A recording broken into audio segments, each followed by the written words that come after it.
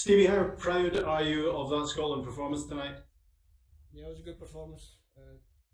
Not surprising to me. I think we've got a really good group of players. They want to be successful for their country, and they showed that tonight. So yeah, it was good. How big a result is it, Stevie, in terms of the qualification process? That just means that the next game's another cup final. We have to keep picking up points. It was an important night for us to get something from the game. We managed to come here on a good performance, good footballing performance. When we got the ball down, we passed it well. We're not a long ball team, as some people try to label us. We can play. If we have to go long, we can play and fight for it.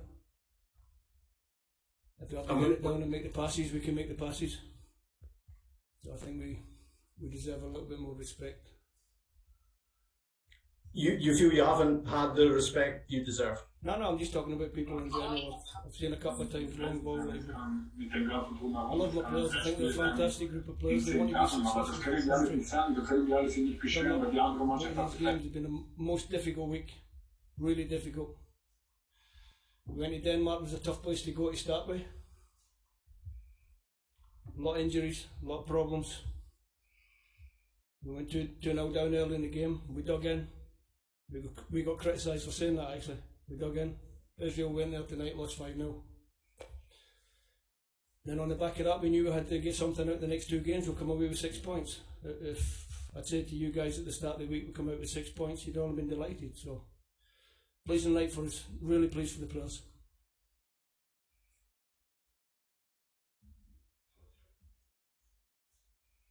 Sorry, I didn't hear that, Rob. You're muted for something. Hi, Stevie. How big a factor in tonight and generally is the bond between you and the players? No, me and the players we're fine. Don't worry about us. No, I'm not worried about you, but I'm saying there seems to be a really good feeling within. The players want to be successful for that. They want to be successful. They show that every time they come together. They show that this group of players have shown that consistently over the last 2 years that I've been with the group, over 2 years now. I think we've come a long way. I think we can get better. I think we will get better. And tonight's another step on that road. Can you answer the question, Stevie, as to why Scotland weren't playing against 10 men after the awarding of the penalty? No.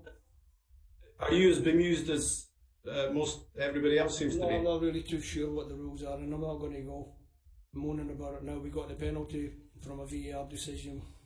We won the game with that penalty. If somebody says the rules are different and the guy should have got sent off, I'm not a big fan of the I think double jeopardy was a foul. Maybe should have been a yellow. I'm not sure about the red. I don't know the rules. Is it a night, Stevie, on when it's difficult to actually pick out star players because that was a total team performance? Every player outstanding. Substitutions coming to the pitch: Paul McGinn, Hibs; Lewis Ferguson, Aberdeen; Kevin Nisbet, Hibs; Stephen O'Donnell, Motherwell. It's a good sprinkling as well as all the mainstays and the big names. A good sprinkling of players playing in the Scottish Premier League, and that pleases me immensely. Just one more question from me, Stevie. Was that a scary moment late on the free header for Baumgartner from the corner kick? I think with the number of times they got the ball in the box, eventually they were going to get one good contact on it, and then you need your goalkeeper. And that's why Craig Gordon's still playing at 38, top goalkeeper, made the big save when we needed it. Then we got it away, so everybody played the part. Thanks a lot, well done. Cheers, Rob. Steve, you said that the team can still get better, but there's no doubt you passed the ball really well tonight. You won the game, of course. Well, where do you think it ranks in terms of performances in your tenure? Don't know, I haven't really thought about it too much. I'm just going to enjoy tonight. You said that the next game is the cup final. You know, every game now until the end, 4 remaining games are cup finals. But do you feel that you're now favourites for second place? It's in your hands now. It's up to other people to put that label. We'll just do what we do. We'll turn up, we'll play as well as we can. We'll give everything for the country, and we'll try and get more points. How's the atmosphere in the dressing room after that one? Absolutely fantastic. Next question, Rahman. A big performance from your front pairing. Is this a partnership in Che and Lyndon that is just getting stronger and stronger? we've just been caning them for not scoring goals over the last little spell. Everybody's criticising they don't score goals, but what they do is they work their socks off for the team. Defend for the front, start for the front. Two really good players, made us much better in that department of the pitch, and delighted to have them on board.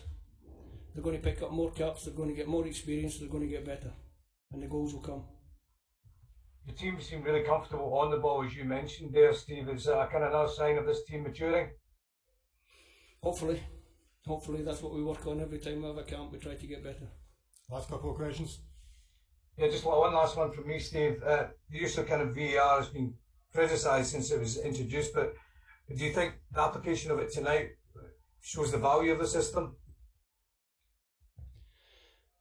I've not really thought about VAR too much either. Obviously it was a penalty that the referee had missed in open play. Goes back to the camera, we get the decision. Sometimes you get them for you, sometimes they go against you. It's just part and parcel of football now. One final question. Anyone? Thanks, folks. Thank you. Thanks, Steve.